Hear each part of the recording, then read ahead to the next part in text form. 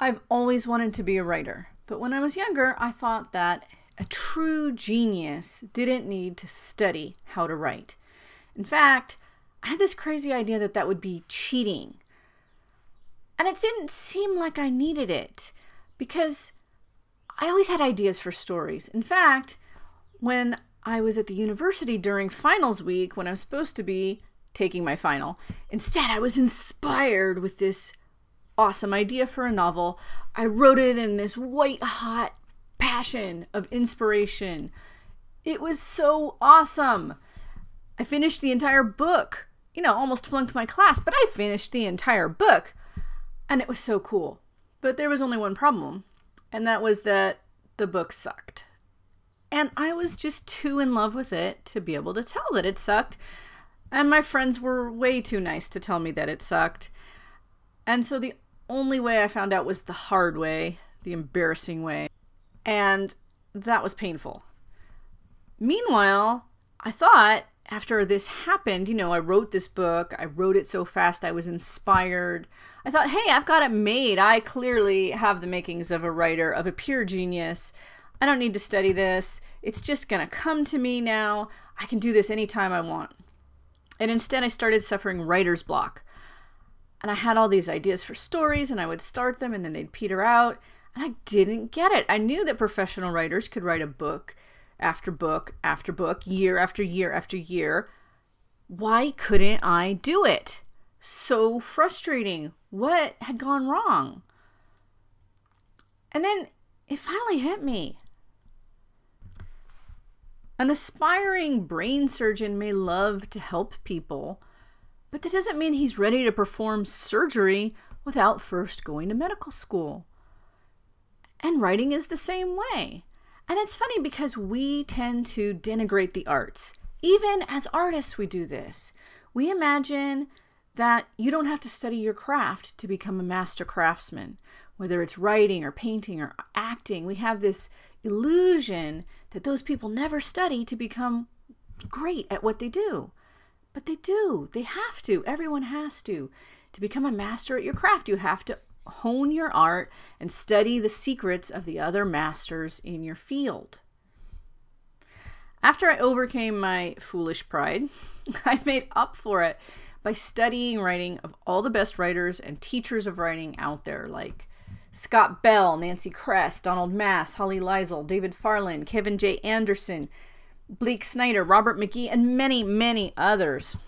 I read every book on novel writing, on screenplay writing, on story writing, even on grammar and sentence structure out there. And I dissected my favorite novels and even novels in genres that I would have normally never read so that I could backwards engineer what they had done successfully, so I could apply that to my own stories. And I had to give up a lot of illusions on the way. I had to give up this idea that a true genius never has to work hard, never has to study their craft. I needed to study in order to become a better writer. I had to give up the illusion that I was already a born genius writer to actually become a better writer. And there was another illusion that I had to give up that was really holding me back too. And that was outlining. I never wanted to outline. I thought an outline was like a straitjacket on my creativity. I just wanted to discover the story as I plunged through it. I was definitely a pantser, but that means right in by the seat of my pants. But you know what? Actually, just the opposite was true. What was strangling my creativity and what was killing my stories before I could even finish them was this inability to plan ahead and outline my novels. A good outline is not a straitjacket, it's a backbone. It holds up the entire story. Now, you may already know the value of a good outline, or you may genuinely be one of those rare people who doesn't need to outline. I guess they do exist. But you might be in the same situation as I was. You need an outline, you just don't know you need an outline. Or maybe you're more clever than I was and you do know you need an outline, but you're still struggling with it. So if you're one of those people, if you're like me, or you're just a little smarter than me and you know you need this, I'm going to give you a great outlining method today that is so fun, so easy to use, and works so well that it's like magic. And I want to tell you a little secret too. If you want to pre-adapt your novel for a Hollywood movie, this is a terrific outlining method to use because it's the same one used by Hollywood screenplay writers. This outline is so effective. It's like pouring magic onto that seed of your novel and watching it grow into a beanstalk that reaches a castle in the clouds. I just need to remind you once again that these videos won't be up for long, just a week or so longer. So if you haven't watched the first video yet, watch that one too. Grab the outline that's there with that video because we're going to be going over that here too. And I may have told you last time that it was a Word doc, and I was trying really hard to bring that to you, but I did have to make it a PDF. But you can still use it. You can still follow along as you go through this. So please grab that and do this. I'm sorry about the confusion. It's a technical thing, not my specialty. To understand why you need an outline, let's take a look at some typical problems that you encounter without an outline. First, you'll often begin in the wrong place. There's a perfect place to start your novel. You don't want to start too early and you don't want to start too late. And one of the things that an outline helps you do is nail that perfect place to start. And in particular, this outline I'm going to show you is designed to answer that exact question that every writer has, especially newbie writers: where should I start my story? Second, without an outline, your novel will often end up with a case of the saggy middles. That's where the outline slows down to a crawl or wanders around aimlessly in the middle of the novel. It's boring, your readers hate it, they lose interest, and they close your book and never open it again. And that is a shame because the middle of the book does not have to be boring. In fact, it can be the most exciting and the most fun part of the whole book. So third, without the right kind of outline, your ending might suck.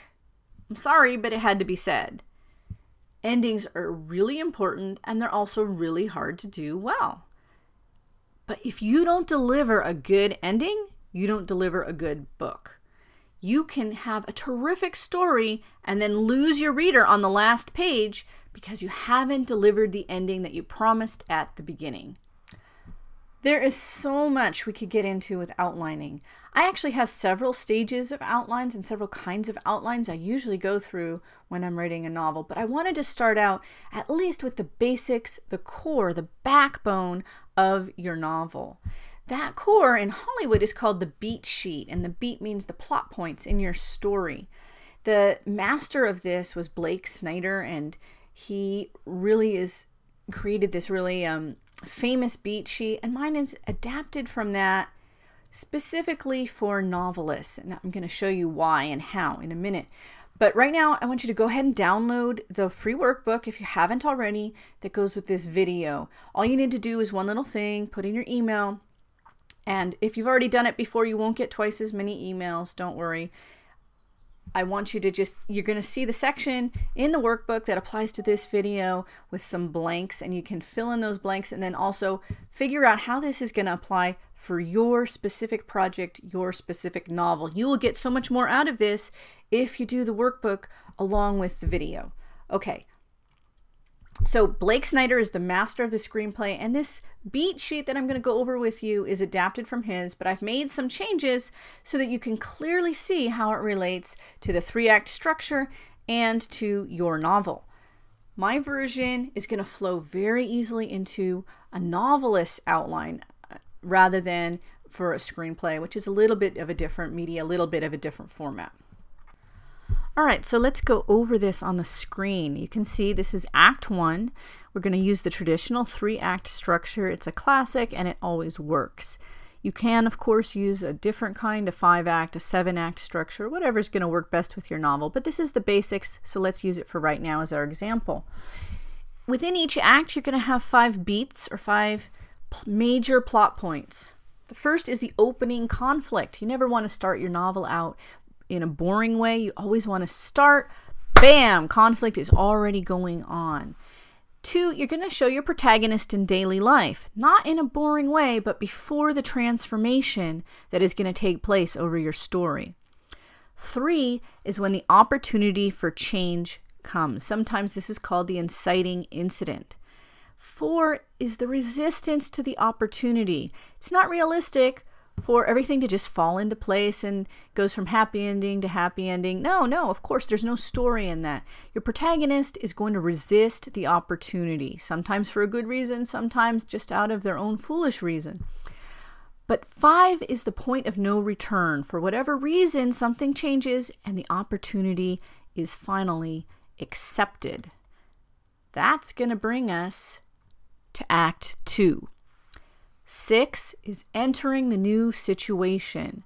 A terrific example of this is Dorothy walking into Oz. The color literally changes and saturates the screen. It is such a new situation. That's the impact you want your reader to feel when they're reading your novel at this point in the story.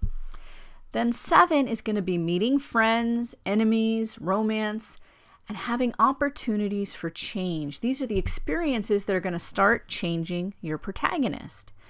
Now 8 and 9, this is where you can have fun in games. This is where you're going to have some of your meatiest scenes in the novel. Like I promised, the middle can be so fun. One of the little rubrics that I like to use to remind me to do some of these great juicy scenes is number 8, some kind of problem forces your protagonist and his or her new friends to work together, and then some other kind of problem drives them apart again. If you keep this up, you're always going to have really exciting scenes. And then 10, crisis hits. And that's what's going to bring us into Act 3. So 11, if somebody has been keeping a secret throughout this period, this is when the terrible secret is revealed, or it could be when the attack starts. 12 is all seems lost. 13 is self-sacrifice or symbolic death. Sometimes this is where the real death takes place too. There might be a character who dies. This is where it might happen. Finally, we've got to the conclusion, and you get 14, the final showdown, and 15, the conclusion. This is where you're going to hear wedding bells or have that great award ceremony like they do at the end of the first Star Wars, or you have a pile of bodies if it's a tragedy, or a ride off into the sunset. This is where you're going to tie up all the strings and deliver that really satisfying ending. This may seem really simple, and you know what? It is simple, but it's really powerful too. Now, I went through that really quickly, but if you haven't yet, download the worksheet right now and go through this and try to figure out, enter into the worksheet, how each of these beat points would apply for your novel. You can pause this video if you need to. All right, for the best of your ability, I want you to write a line or two under each of the 15 beats, how it applies to your novel. Dum-dum-dum-dum. Okay, it's not quite as easy as it seems, is it? If you can't fill out this whole thing right now, that's okay. Between the last video and this video, I actually skipped a few steps that will help generate these ideas and these scenes for your story. And I just skipped them because I just wanted to get to the very meatiest parts in these free videos so that you would have them, so that you will have just the strongest portions of the Misc Writer no-fail formulas. But there is so much more that goes into this, and sometimes those extra steps are necessary to help you flush out an outline like this.